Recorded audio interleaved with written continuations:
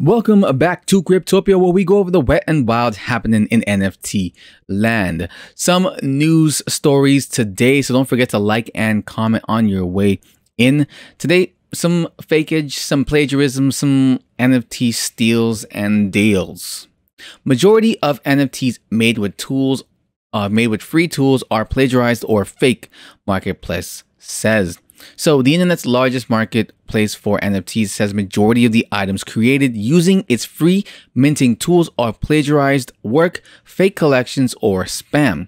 Earlier this week, popular NFT marketplace OpenSea announced it was limiting the number of free items users could create or mint using its collection manager tool to 50 as a way to mitigate the misuse.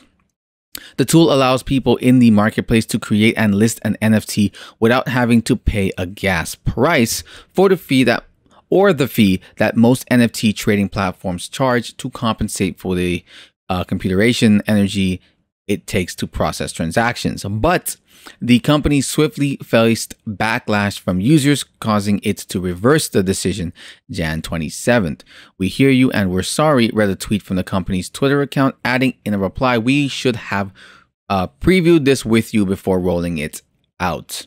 But in the Twitter statement, OpenSea revealed the initial decision to limit free items was because the company had discovered that 80% of the NFTs created using this tool on its platform are stolen work, fake collections, or used as spam.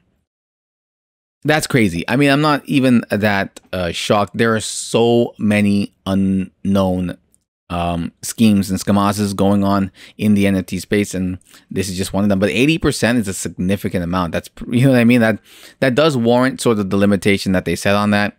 And though people got mad about it, I mean, if 80% of it is stolen or fake collections, and then you have the remaining 20% might be legit, but maybe they need to take the long way around just to be safe for their own sake, for the growth of the community itself. You know what I mean? Is it really worth 80% is a lot. You know what I mean? It's a lot. It's more than half. So it's significant enough. We're working through a number of solutions to ensure we support our creators while deterring bad actors, the company said. "We commit to providing or previewing these changes with you in advance of rolling them out. Artists have complained for months on social media that their work has been plagiarized and used by other artists, used by others as NFTs." Of course. This is not anything new. And what's going to happen is that I'm just going to talk. The next article on this is pretty much, on the same theme. Huge mess of theft and fraud. Artists sound alarm as NFT crimes proliferate. So this lady, Louise van Barley, a Dutch artist, scoured the biggest NFT marketplace for her name last year. She found more than 100 pieces of her art for sale. None of them have been put up by her. I wonder why she didn't. But anyways, Van Barley is a popular digital artist with millions of followers on social media. She's one of a growing number of artists who have had online images of their art stolen, minted as unique digital assets on the blockchain, and offered up to trade in cryptocurrency on the NFT platform OpenSea. The rise in such theft comes as the market for non-fungible tokens exploded last year, attracting Sotheby's and Christie and driving millions of dollar auctions for those new certificates of ownership. OpenSea has grown to a dazzling pace and is now valued at $13 billion, but amid its spectacular rise, the company is doing far too little to prevent the trades in fraudulent NFTs some artists charge, and is placing much of the burden of, policing this art or the fake art, the frauds, etc., on the artists themselves. OpenSea said in a statement, "It's against our policy to sell NFTs using plagiarized content." Yes, adding that is regularly dislists and bans accounts that do so.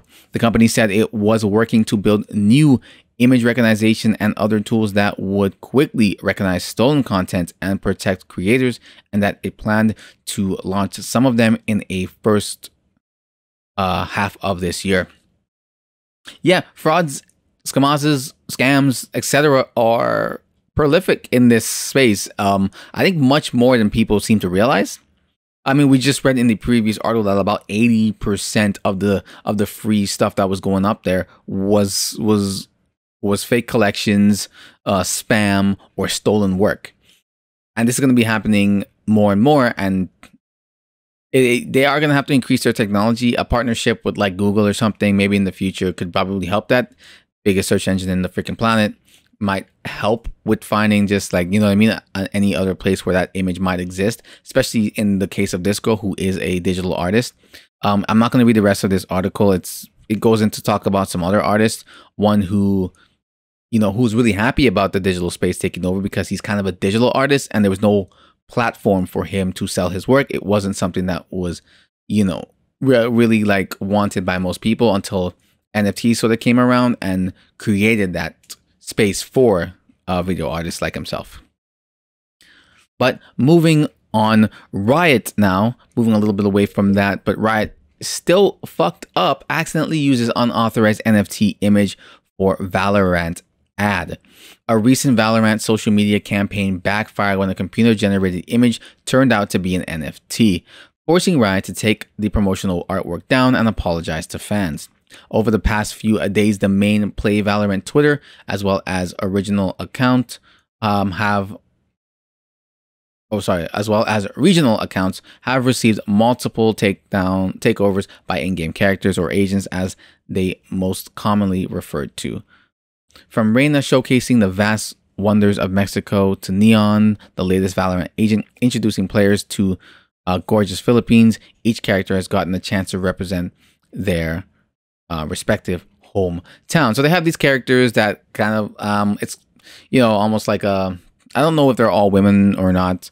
I think so. It's just kind of, but they're just basically characters that represent, you know, their hometown and where they're coming from. And when they got to this person, or so Q, tech savvy hacker extraordinaire Killjoy, hailing from Germany, everything was going smoothly until, unbeknownst to Riot, an image used to promote the German agent was quickly identified as an NFT. So they had to apologize and take it down. If any of you guys are wondering what the problem is here, you can't just take the image. It does belong to somebody that's verified via the blockchain to approve. So they don't have the rights to necessarily take it, regardless of if it is just a copy paste or a, you know, right click copy image. Yes, you can do that, but at the end of the day, it's still not yours. And easily able to be identified, especially when you're on the internet. They found the original person. That person has the verification via the blockchain. Wham, bam, thank you, ma'am.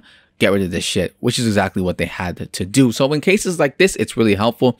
I don't know if they did it on purpose, but it did help out. But we've seen in the previous other two articles that all that, it's got its pros and it's got its cons. Moving on, Melania Trump auction NFT hat and painting falls short of 250K. Oh no, she didn't reach 250,000 for a hat and a painting of her in a hat. I don't know why I keep bringing her up. I keep talking about her. I've talked about her in a previous couple other videos. She's not the first time she's done this, and she tried, basically she was selling a painting of her hat, a picture of her in the hat, and an animated version of the hat. Oh, here it is. What Melania Trump's wide brim white hat, a painting of her wearing the hat, and an NFT of an animated version of the hat have in common. Melania Trump selling them for 250,000. She did not reach the 250,000. Instead, she got 170,000, $80,000 short of her target. This was sold on Solana. And I think it was there was a 5 bidders there, and that guy won. He also will win a letter from Melania Trump. Kudos for him. And moving on to the very last of this, it's a Jimmy Fallon. I'm about to call him Kimmel. Jimmy Fallon hyped his Bored Ape NFT on the Tonight Show. Conflict of interest. So basically what this article, I won't go too deep into it, what this article is talking about is that so this is Paris Hilton. I thought this was Ariana Grande at a quick glance, but it's actually Paris Hilton. So Jimmy Fallon was interviewing or talking with Paris Hilton, and he, I guess, flashed his Bored Ape to the audience and to her and showing off and be like, hey, this is my Bored Ape, blah, blah, blah, blah, blah. I got it because it looked like me, he said. And so, I think she has a Bored Ape too, so she flashed hers and blah, blah, blah. The real issue there that people are saying is that this goes against certain NBC Universal laws that they have set in place, where you cannot do anything without the strict permission from the studio in order to do it, and that it could create conflict of interest. So what they're saying is that him providing his showing off his Bored Ape could then incentivize the price of said Bored Ape to go up in value should he decide to resell. And then therein lies the problem, that it was sort of like an insider thing where like he used the platform, the show, to advertise the sale of his NFT should he plan to sell it in the future, if he does at all. I don't think it's really a big deal. I understand where they're coming from, but I feel like Fallon, the Tonight Show is his show. It's just as much the company show as his show. Obviously it's the company show, but his face is so prolific with that show that if he's gone, it probably wouldn't have the same effect on that show. It could, you have someone like Trevor Noah who took over for I forgot his name now, but anyways, Trevor Noah, if you know the show, and he took over for the Daily Show, I believe. So it's possible. I'm not sure what the exact numbers are with that show and how much it might have dropped, but I don't really know if that's exactly what he was doing. I really think he was just showing off. He's a celebrity. Celebrities do this. He could have tweeted this out. He could have done it on Instagram, on a TikTok, on a YouTube short, whatever. And people would have found out about it. Granted, this is where majority of his audience are. They are a lot older and therefore probably would not have the same impact as maybe on his direct show like this, especially with Paris Hilton also there talking about her NFT, and as well, she actually gave out free NFTs, I think, at the end of the show, giving out from her collection. So I understand where they might be coming from, but I don't really think it's a big deal, and I don't think they should come after him for it. I'm not a big fan of Jimmy Fallon. I don't care much for him at all. Don't watch the show. Don't think he's funny. Whatever. But yeah, anyways, though, that's it for that. These are the... Oh, wait, I have one more. What time is it? All right, I'm going to save it for later. It's just this guy. He made $3 billion in revenue already.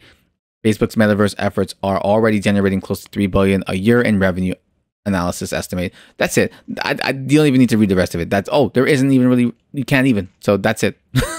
All right, guys. Thanks for watching. Come back for more. Like, comment, and subscribe, and I'll talk to you next time.